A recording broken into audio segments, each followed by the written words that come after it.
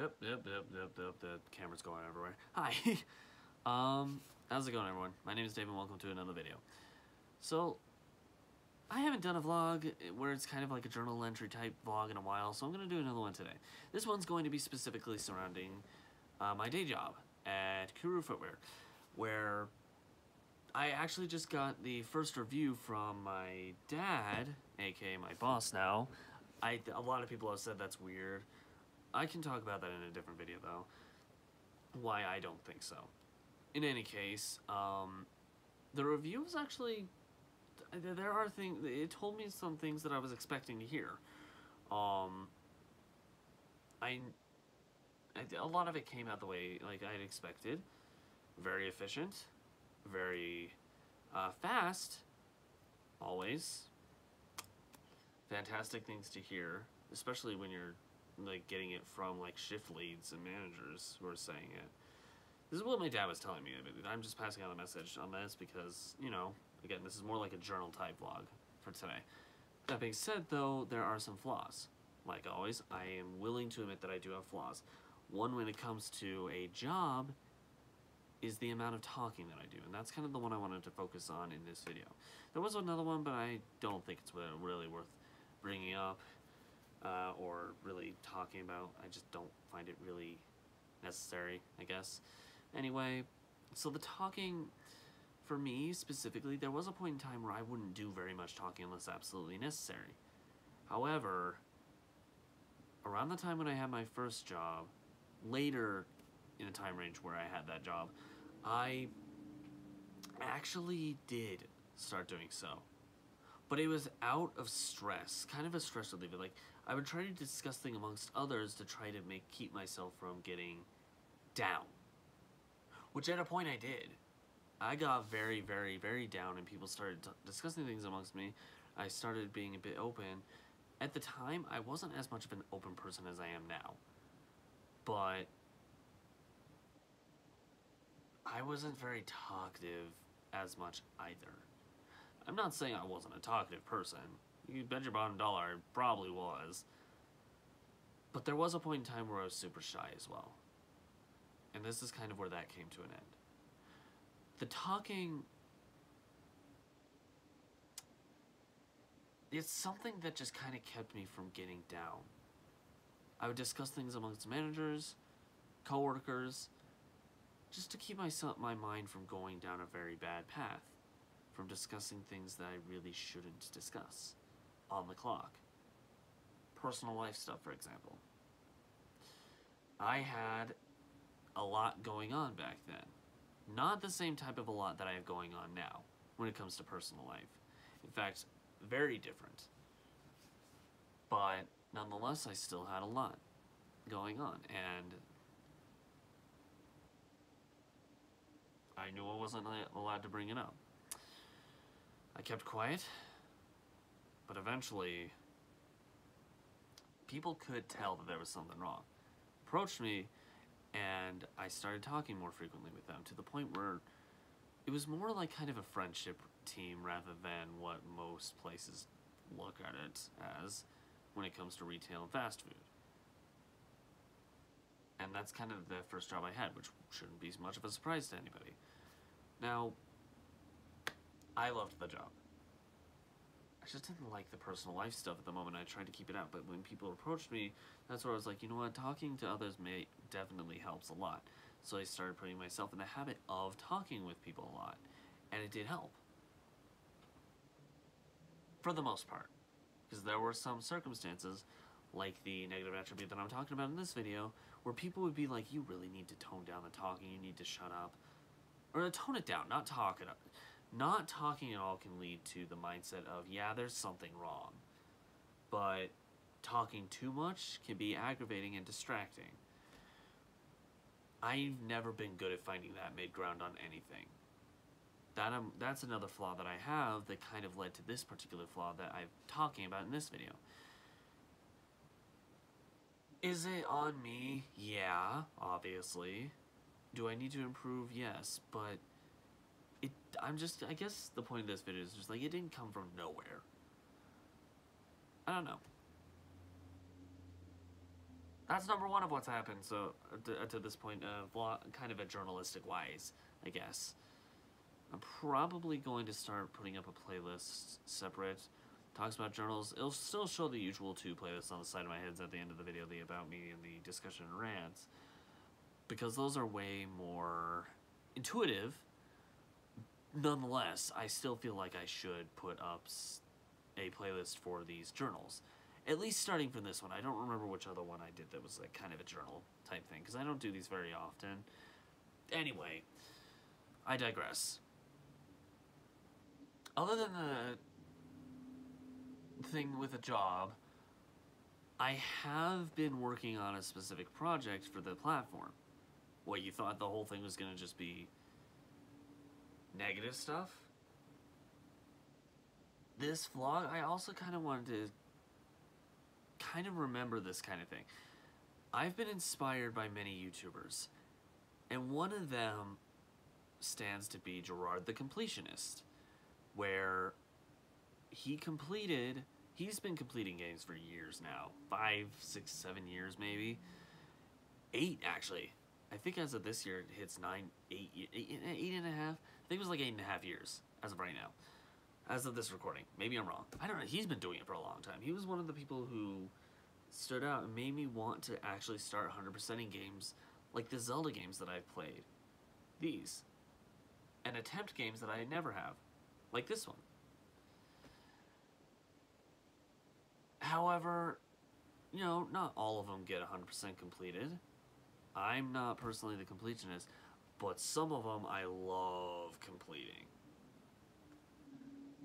However, there is one in particular that I've been trying to complete that's taking a long time to do, and took him 1,000 hours. Took Gerard 1,000 hours to beat it. In my mind, I'm like, you know what? I want to give it a shot. See if I can give it a different ideal ranking, or a different type, a better or a worse review than what was provided, which is a potential product that I'd like to get started on.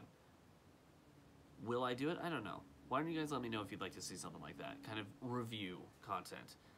I am working on a different type of review right now anyway, based off of a book that I got a while ago that I'm trying to... It's one of those things where I read the book once. Some things I didn't pick up on, so I need to read it a couple more times before doing any kind of review, if I do a review.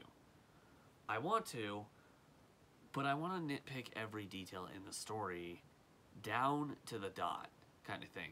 This is something that I've really... And I might as well show off the book itself. Been out for a while. I think it's been about half a year, if not a little bit more. Where is it? I think I put it on the top shelf. Yep, I see it.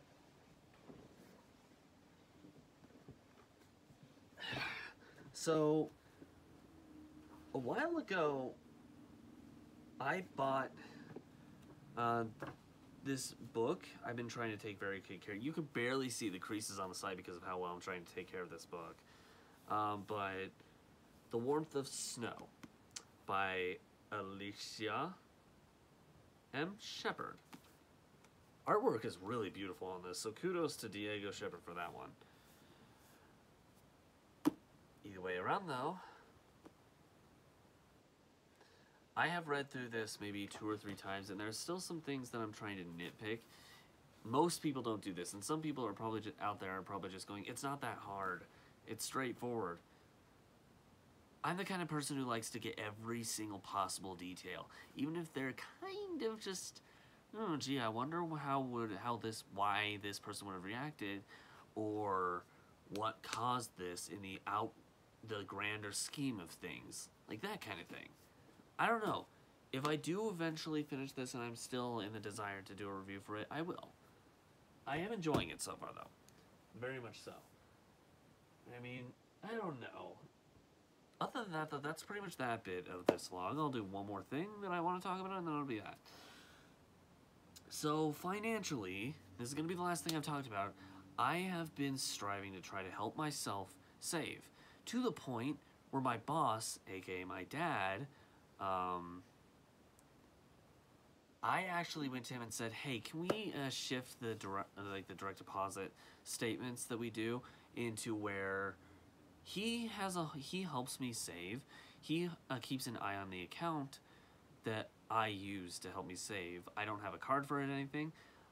He keeps me posted on how much is on the account. In fact, he pretty much has full control over it at my request.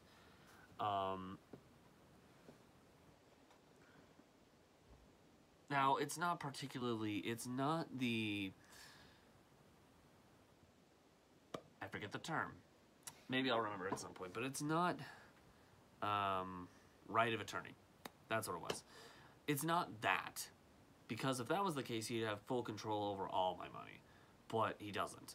I made an agreement with him financially a little bit ago when I did start this job, and I didn't bring it up when I did start. But one thing I agreed with him on is, like, why don't we balance out how much goes to me and how much goes into the savings account, which the savings account also holds the amount that I use to pay bills. I was actually also talking that, so right now, the phone that I am using to record is actually technically owned by him. I actually approached him and said, hey, I would actually like to at least start paying my own for at least this one thing. Still in the works. I'm not doing it yet. It's kind of sad because I am 26 years old at the current point in time, and I'm still not paying for like a phone bill or anything. And it's like $80, which even from the money that I get for side stuff that I can spend on whatever with, I still get enough on that. And that's like, bear in mind, that's 25% of what I get. 25% of what I get still gives me enough to pay for that phone bill and still have like $50 left over afterwards. No, 40. A little less than $40. Which does tell me one thing. On that front, I know I'm able to. I think I just have to get into proper habit, and I'm only asking. A lot of people go, I don't want to use anybody's help, but personally, I need it. Knowing my mindset, I need it. What am I going to do? Admit the truth. I'm willing to do that. In fact, the first thing that I brought up in this video, the whole flaws thing for the job, I actually said this to my dad as we were talking about it. He confronted me and said, well, they did say you had these flaws. And specifically that one that I talked about here. I'm only going to bring up that one in this because the other one is kind of irrelevant as much, in my opinion, just because I'm more control on that anyway, over time. In any case, I think, I don't know. I have a lot to work on. I have a lot to improve on. I always stand by the phrase, and many people have heard this phrase, what I'm about to say, there is always room for improvement. Always. I don't know, say at some point, the shift lead who was talking to my dad about how I was doing tells him, oh, fantastic, there are no flaws. If I heard them say that, I'd go, that is bull crap. That's not true. There's always something to improve on, even if it's not the things that were stated before. Fine, yes, I talk a lot, I need to work on that, I know that, but I do have psychological reason for it. If you want to call it a reason. I wouldn't really call it an excuse, because it's not me trying to nitpick towards things. It's literally me taking facts from the past and saying it led to this. A constant subconscious decision. I look at that as reason, logistical, psychological reason. Those who look at it numerically won't see it that way. Those who look at it from a spiritual angle probably wouldn't see it that way. Depending on the person would depend on whether you understand this or not. Not many people do. Of the hundreds of people I've met in my lifespan, maybe thousands at this point, maybe 4 or 5 of them would understand what I'm trying to say. Although, it is what it is one way or the other. I have some flaws I need to correct, and I do have some projects I need to work on. I actually have one project that I'm working on for the Life Adventures of Christian on the side that has to actually do with Mario Maker. It's a troll level. He kind of wanted me to do this. The funny thing about it is that it's not partially done. That's another thing I need to keep vlogging about too. That's the last bit of this whole journal vlog I'm going to do today. If you liked this, make sure to push that like button, and so far you can. Oh my god, where's the camera? There it is. So far you can't see it anymore. I can't even see the camera because I'm using my phone. That's so different. If you really like this kind of stuff, the journaling rather than random vlogs, consider subscribing to the channel. But either way around, whether it's just normal vlogging, discussion and rants about me, or journals like this one, once every day, guaranteed. I probably shouldn't say guaranteed for that, but I do it very frequently. At least I try to do once a day. In the meantime, though, I'm gonna head off. I've got these projects I gotta work on. They're kind of side things, they're not necessary, but I want to work on them anyway. Hope you guys enjoyed this video, and I hope to see you guys in another one. Bye for now.